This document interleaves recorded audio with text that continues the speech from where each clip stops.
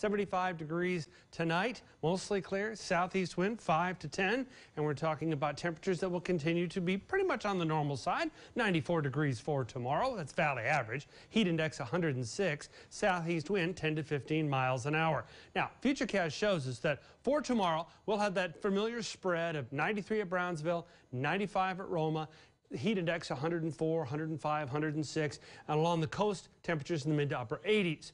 Now, for Thursday afternoon, much the same, but you're going to see something strange here. 85 for Harlingen. Why? Because Futurecast is picking up on the potential for a shower at that hour. Right before, a click or two before this, it's like 94, 95. So, again, we're expecting a chance for a shower to come back into the forecast into play by Thursday afternoon.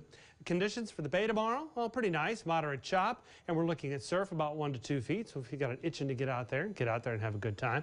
Don't forget, mosquitoes carry heartworm. So if you're out walking the dog like I was, make sure your dog is up to speed on his or her monthly heartworm treatment. That's important. That stuff works like magic. Just don't miss. I think you have like a 2-week grace period with the medication.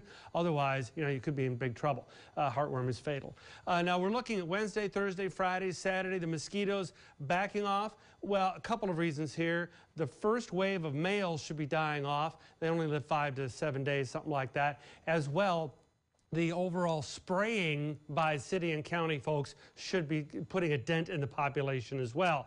Not putting a dent in temperatures, really. We're just going to stick with normal, 94 to 96 degrees between now and early next week. The heat index is going to be up there 105, 106, 107 each day. Remember, your body cools by sweat evaporating off your skin. That's why we give you the heat index number, because that's what your body thinks it is. It may be 95, but it feels like 105. Now, there's that opportunity for rain. The daily dose starting Thursday. We saw that with the temperature reading for Thursday afternoon for Harlingen on Futurecast. There's Saturday, 40% chance for showers. A little boost. I'll show you why. And then the daily dose coming back into play. All right, here's why. Upper level low pressure is going to come across because you can see the winds don't quite match up with what's going on with the low, because the winds are at the surface and this is way up in the atmosphere. So this is going to come on in for Friday afternoon and help to kick up a couple of showers there.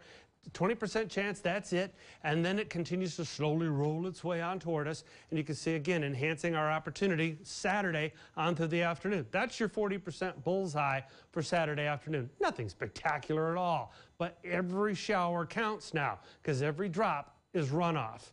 94, 95 Saturday and Sunday, 40% chance for showers translates to a 20% chance. And the tropical update, well, you know what's going on out there. Isaias is going to continue moving on up New York State north. Again, the folks in Vermont not liking that, remembering Irene of years ago. But good news is high pressure is going to keep everything on the clear and calm heading on into the, well, at least next several days. The 7-day forecast runs you through with that chance for showers increasing on Saturday and then back to the daily dose as we move into next week.